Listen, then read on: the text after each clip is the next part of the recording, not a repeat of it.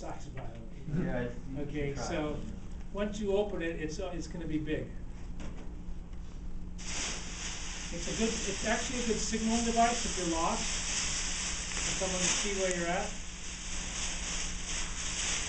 But you find a comfortable spot, and nobody stays perfectly still all night, so it's noisy all night long.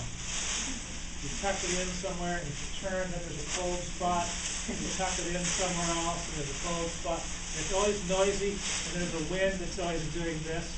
So it's a very noisy night. If it rains or dew comes down, yeah, it'll stay off of you. In the summer, it's probably very comfortable if it's 80 degrees at night.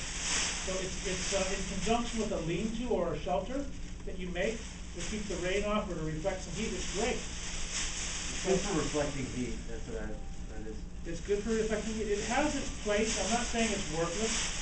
I'm just saying, don't say I have one of these and so I'm all set for the snow. But they're not expensive.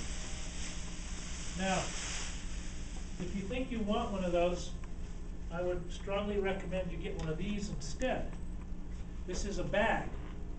So it's Mylar, but that's like $1 or $2, and this is probably $10. I don't know, 8 to 9 to 12 or so dollars. This is what they call a bivy sack.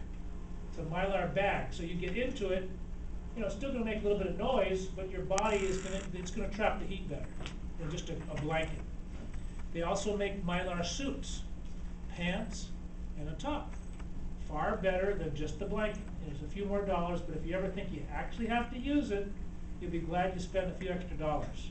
So that thing is like a notch above nothing. This is several notches.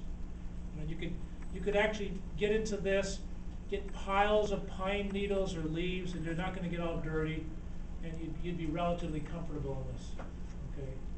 And I got this one at REI. I'm not necessarily recommending this brand, but there are many like this.